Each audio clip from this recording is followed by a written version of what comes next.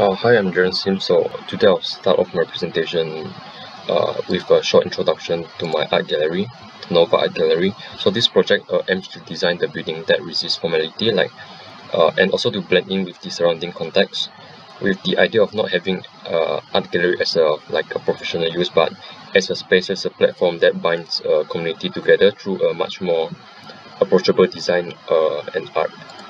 So the intentions behind my design is to foster the local community of all ages with an optimistic and open spatial experience, and to provide artworks that binds both past histories and the future insight for the young generation, and not just as a functional space but also to raise awareness to pollutions and rubbish. Lastly is to resist formality by blending in with the blue-green elements of our site. Then moving on to the spaces and program for my building is where I divided into three core spaces: the formal, the informal, and the exhibition spaces. For instance, the exhibition spaces, we have origami paper art, the modern and traditional art, or the Mamari tribe Nipa leaf art, and kind of interactive light installations, or basically mainly to introduce the paper art as the core exhibition art for my gallery, like a much more approachable art for everyone.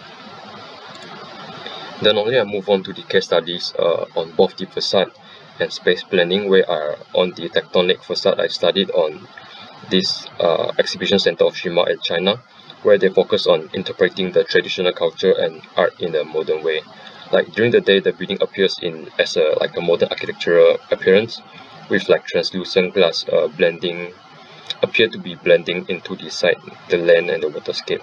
Then after the nightfall, it brightly lights up, overall showcasing the LED digital screen across the building facade. Whereas for the space planning case studies is what I pick up from here is how their spaces of the gallery act as a whole that provides the locals the building as a important cultural landmark that celebrates the work of a renowned Japanese artist, and how their spaces are designed in a way that allows the museums to adapt to its immediate context, such as through the openings or circulations or approach to the building. Then moving on to our site, Banting. So to implement those studies I did for my case studies into my own design, this will be the 15,000 square meter of our whole site, where we have plot A, B, and C.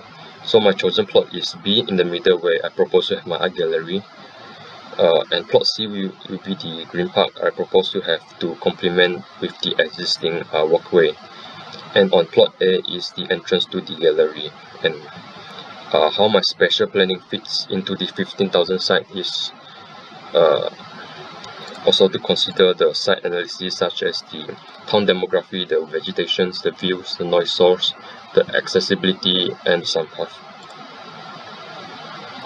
And for the site response, first is the vehicular circulations, that where there will be 4 approach to our site: 1, 2, 3, and 4.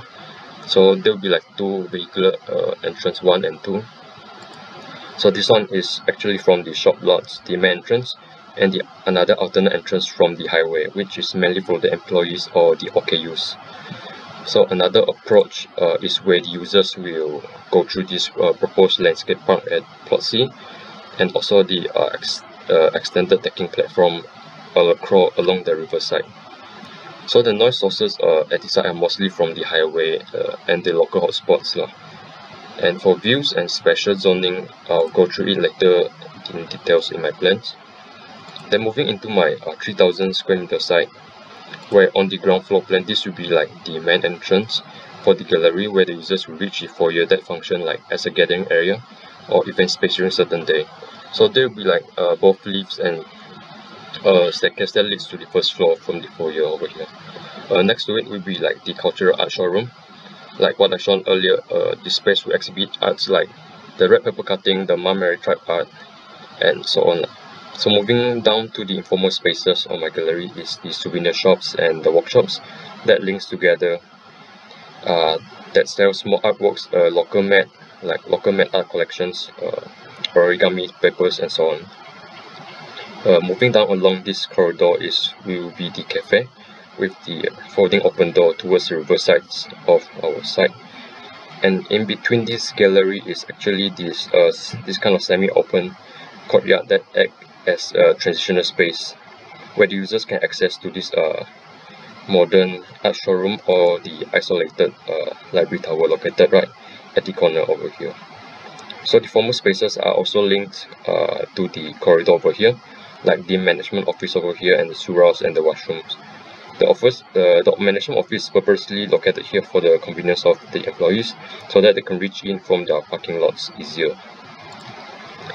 Going through the spiral staircase or the lift, the first floor will reach here the temporary exhibition space, and also a space like where people gathers around during certain events going on. And this will be like another origami art exhibition room with openings to the double volume cafe downstairs at ground floor. Going on to the east side of the gallery is where the users will pass through this suspended glass bridge towards the interactive corridor over here. And lastly will be like the observation tower, where the users get to have like a wide view of the Langai River and the landscape area from the tower. And for the elevations of the art gallery is actually where I implement the idea from the case study, the exhibition center of Shimao.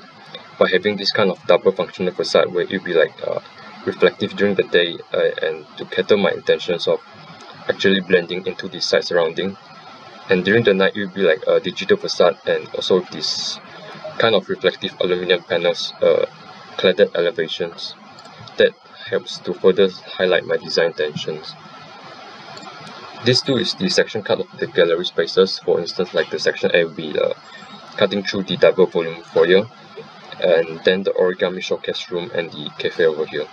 Whereas on the section B is from the left, this will also be cutting through the cafe, and the upper floor is the openings for the showcase room and the souvenir shop at the bottom and the courtyard in the middle. And on the first floor, this will be the interactive corridor leading towards the observation tower / the library at the corner over there.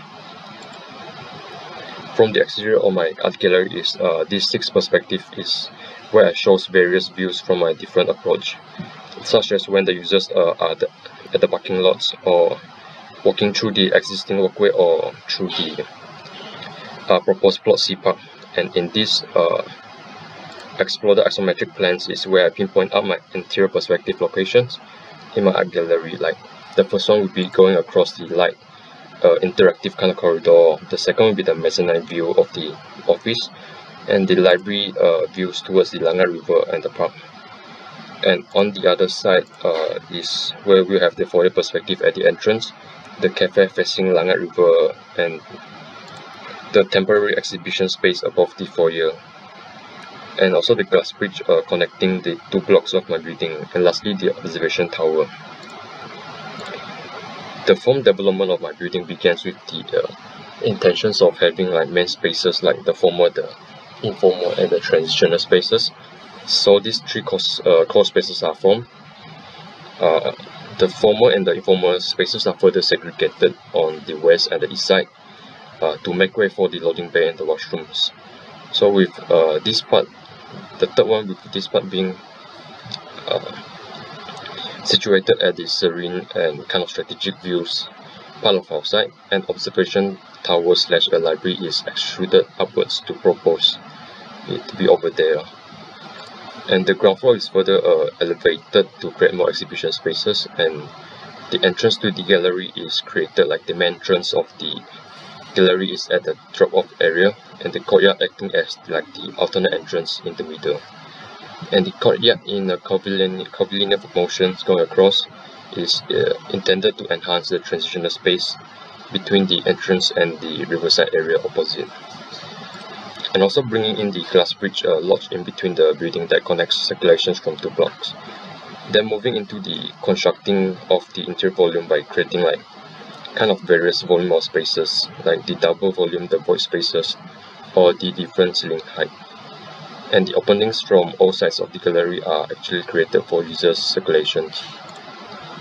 Different kind of roof structure are implemented into this curved space with kind of concrete corporate ceiling with translucent panels, where it's intended to modulate and filters daylight into these spaces, while also having this kind of curvy space frame structure with glass layer across this courtyard.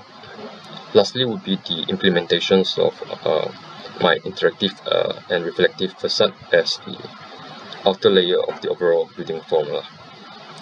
So lastly, this drawing is the section details of my gallery, like from roof to foundation, to showcase the overall construction connections, such as the concrete corporate ceiling, the aluminum cladded wall, the translucent ceiling panels, and floor finish and so on. And that would be it for my presentation. Thank you.